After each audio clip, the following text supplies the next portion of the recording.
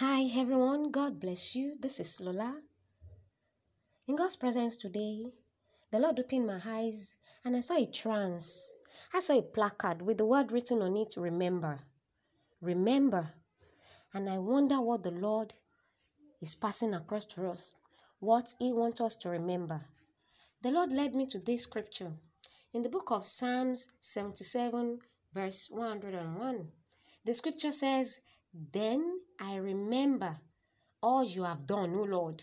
I remember your wonderful deeds of long ago. They are constantly in my thoughts. I cannot stop thinking about your mighty works."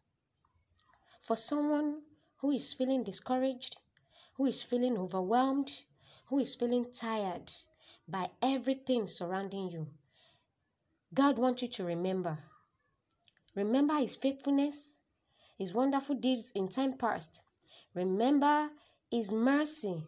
Remember how faithful He's been to you in time past.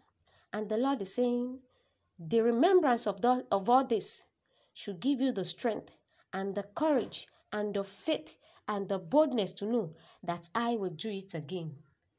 So today, remember that when David was surrounded by so many challenges, he cried out to God and he said, I'm going to focus on what God has done for me in the past.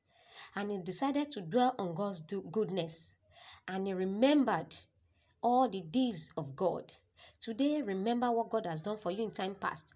And let that be your strength that He will do it again. Let that be your strength to keep on believing, forging ahead, knowing that God will do it again. In fact, it will help us sometimes to make a list of God's wonderful blessings in our lives. The more we look at this list of blessings, the more we know that He will do the rest. This is an encouraging word from the Lord. Receive it in Jesus' mighty name. May the Lord bless you as you recall all His wonderful deeds in your life. I wish you peace and love of God. Shalom.